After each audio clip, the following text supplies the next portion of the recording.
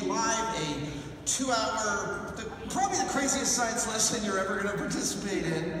And we're going to examine the essence of things tonight. It's easy to examine the essence of the things that are in front of you. You can see them, you can touch them. But how do we understand the essence of things we can't see, that are either too large like planets or too small like molecules? This is the kind of abstract thinking we hope to help you with this evening. By the time we're done with your brains on this stage, that came out weird. By the time we're done with your brains tonight, we hope that you would look at something like an empty roadbox on the stage and realize that it's only empty because of the tiny swath of the electromagnetic spectrum we can all see within it. But if we could give ourselves superhero powers and widen that spectrum, we'd see it's far from empty. There are quintillions of molecules in it, neutrinos buzzing right through it every second. The components of air, nitrogen, oxygen, hydrogen, water vapor, molecules all banging into each other. And me. And Michael Stevens! You got a scream from the back. That was nice. Thank you. And Adam's right. The universe is full of invisible things. But tonight, we are going to make some of them visible. And maybe even understandable. And that feeling you get when you actually understand something, where you go, oh, and you get an endorphin rush? Yeah, that pleasure of finding things out, that is brain candy. Okay, so let's talk about seeing the invisible. And we'll start with air. We look through air all the time, but how can we better understand? Well, the air in our theater has a little bit of mass to it. Notice our stage lights cast visible beams. Well, we're doing that with a stage trick. We're just putting a bit of smoke into the air. Actually, this is not smoke. No? You see, smoke is a product of combustion. This is true. Yeah, and we are not allowed to start fires on this stage. No, that was my last show. What is in the air tonight is simply aerosolized propylene glycol, or mineral oil. There's a machine called a hazer off stage right that just puts a bit of smoke in the air and it makes our lighting more dramatic. It allows our lighting designer to do cool things like this. Or this. Okay, how about this?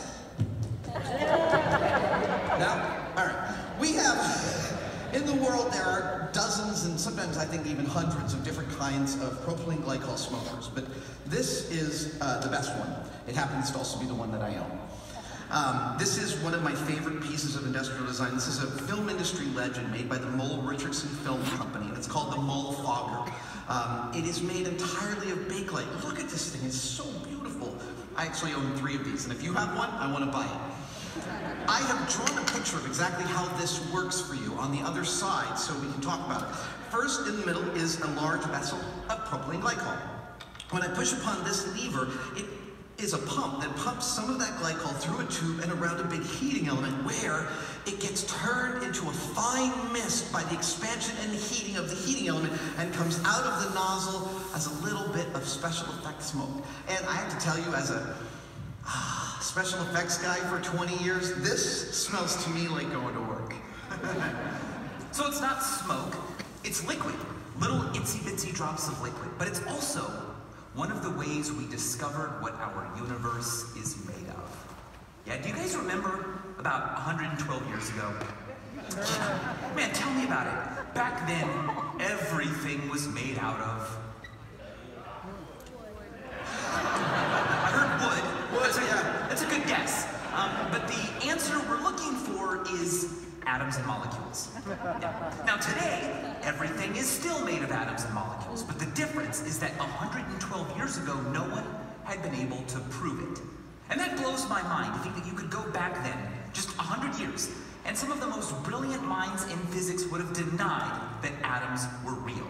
Ernst Mach, who studied sonic booms and gave us Mach speed numbers, denied that atoms were real. He said they're too small, we'll never find evidence that they exist, they're just convenient fictions. But then, in 1905, Albert Einstein started to think about the way dust dances in a stream of light. It moves with air currents, sure, but each little piece also jiggles around a little bit. Brownian motion. No one knew what caused this until Einstein asked, what if it's just being bombarded by these tiny molecules? Well, if they're big, Dust particles won't move very far between collisions, but if they're small, they will. So by doing the observations and the math, Einstein was able to figure out the size of molecules. And those answers led to such great predictions that afterwards no one could deny that atoms were real. Of course, my favorite atom is right here. Oh, well, thank you. I did hear a couple of groans, and I'm gonna warn you that if that's a groaner for you, you're in trouble tonight.